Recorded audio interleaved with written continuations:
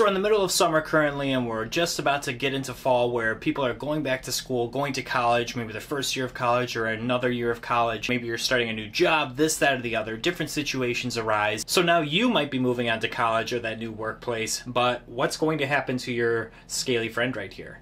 Let's talk about that and brainstorm some ideas. Stick around.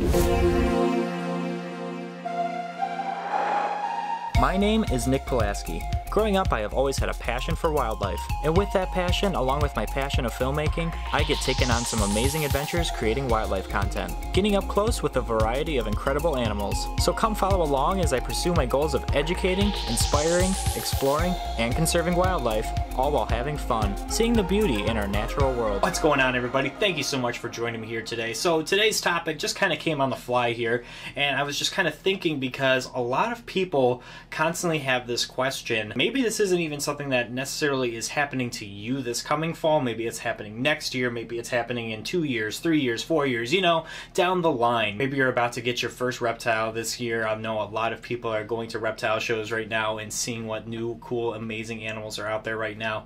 Or you're going out to the pet store or this, that, or the other, and you're seeing all these amazing animals and you're about to pick up your first pet. Or maybe you currently own reptiles and you're trying to decide and figure out what you're going to do in these types of situations. Maybe you have to go to school and you have to go to a dorm room. Maybe you have to go find an apartment. Maybe you have to move somewhere completely different and relocate for a job or this, that, or the other. You know, situations arise. And what do you do with your friends right here? So in today's video, we're going to be discussing just that. To be honest, it's all very case-by-case scenarios. It's not a black and white situation at the end of the day. It's definitely something, though, to consider and keep in the back of your mind as you're working with these animals, is if a situation arose where you had to move or you weren't necessarily able to take these animals, what is the next best situation that you can do? Or even if you were in the military, there's so many different scenarios out there that can arise and you won't necessarily be able to take your friend with you on all these scenarios. So what is the best option? Truthfully, I don't know the best option. It's something that we are going to kind of brainstorm together, and I'm hoping through everyone's point of views, including mine, of what I've done in situations, we kind of compile and brainstorm a whole bunch of different scenarios and ideas to help each and every single person out, because at the end of the day, this is not a black and white situation. Everyone's situation is going to be different. Having multiple different ideas and talking about everyone's different situation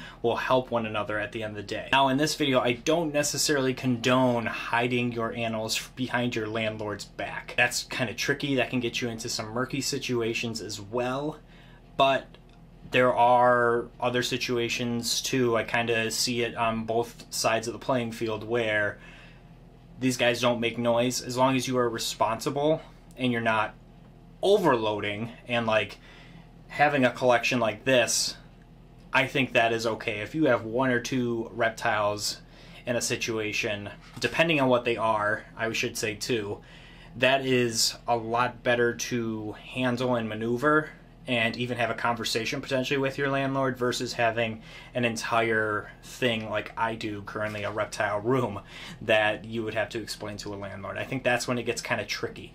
And again, it's all case by case. You may have a really solid landlord that you can talk to and do these types of things with and kind of have that open conversation and confidence with them that you are making sure that everything is going to stay where it needs to stay and not go missing. Obviously, mistakes happen and things can happen, and you have to be aware of that and be planning for those types of things so nothing can go haywire and arise the best you can possibly do in those situations. But the reason I see it as something like that as well is there are so many people, if you think about it, with dogs and cats, more specifically cats, people will bring in their cats to different places secretly without letting the landlord know. Now, I know cats carry a lot of dandruff, there's the litter issue, there's so many different things with that which can cause a lot more problems, but people do get away with it, you know, and this is a lot less of a risk in terms of something ruining carpeting or anything like that.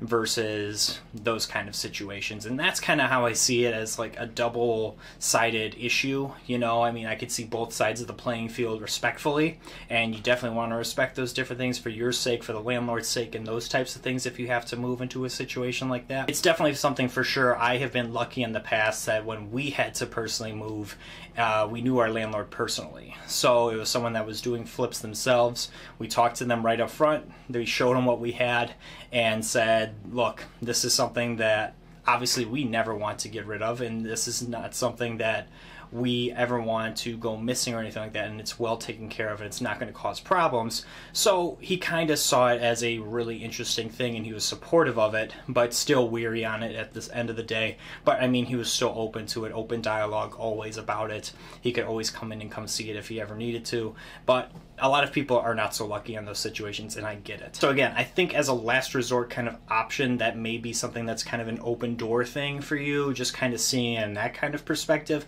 But I also want to hear your thoughts as well too, because at the end of the day, we want to be responsible keepers. We don't want to shine these animals more into a negative light than they already are. So you want to be a good representation of a responsible keeper at the end of the day.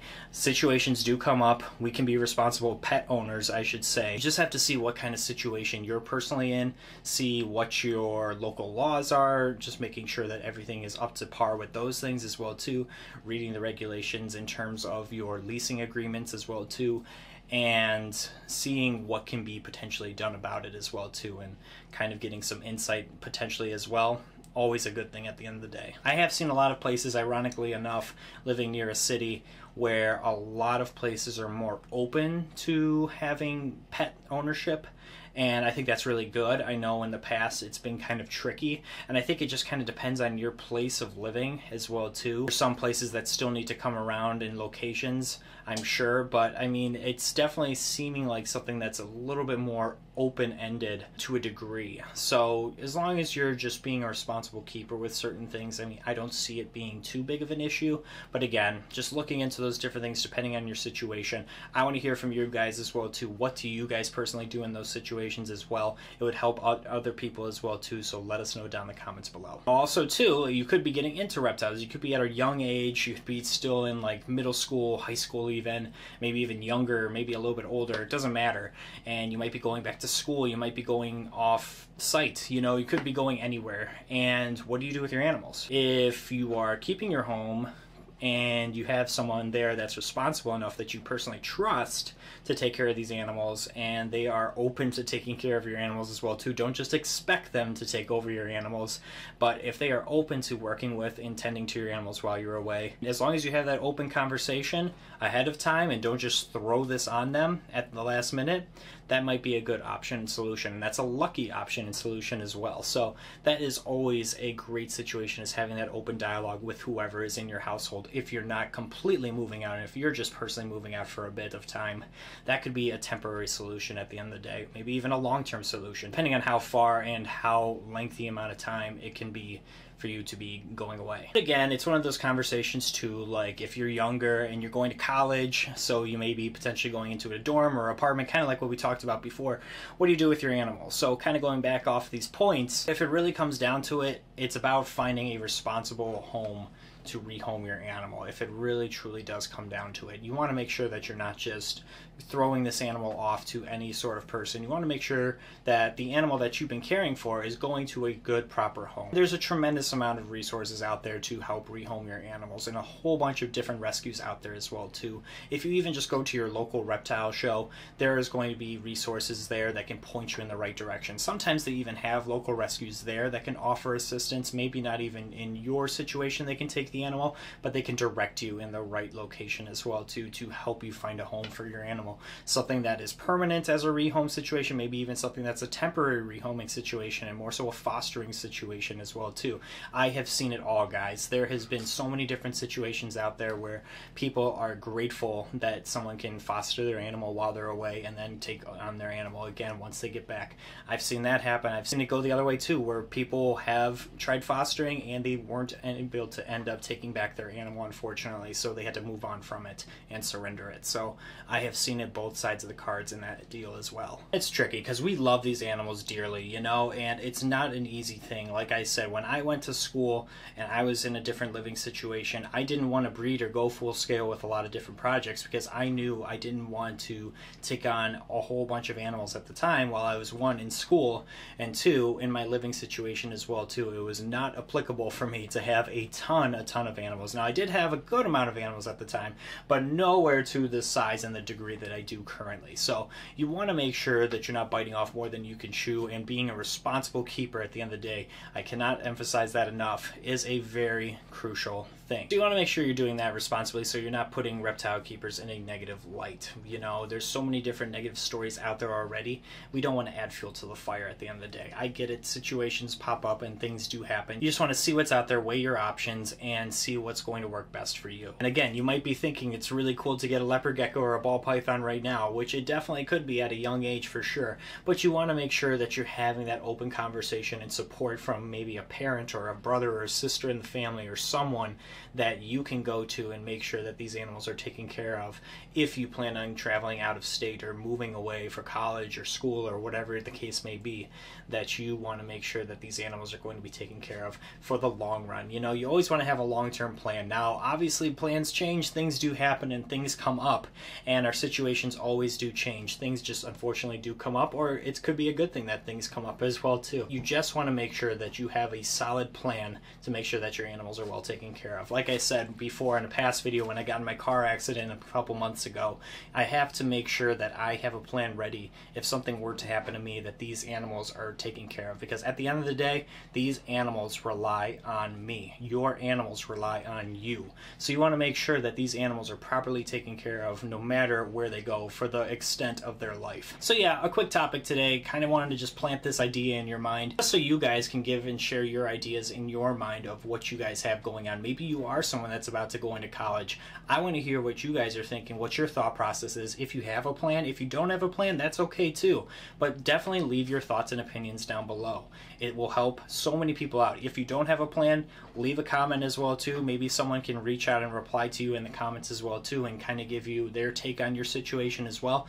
Again, we all just want to help each other out at the end of the day. That's what I strive for in this community and on my page as well. So we are all here to help each other out. So don't judge anyone on their situation. Help someone with their situation the best we possibly can. That's all we can do. So leave those comments down below. Let's help each other out here and brainstorm some ideas of what you guys can do in depending on your situation, because at the end of the day, there's no right or wrong answer. It all depends on everyone's different situation. So definitely leave your comments down below. Otherwise, guys, thanks so much for joining me here today. Truly means the world to me. If you guys could do me a few favors, like this video, subscribe to the channel, I would greatly appreciate it, as well as hit that notification bell so you know when I upload.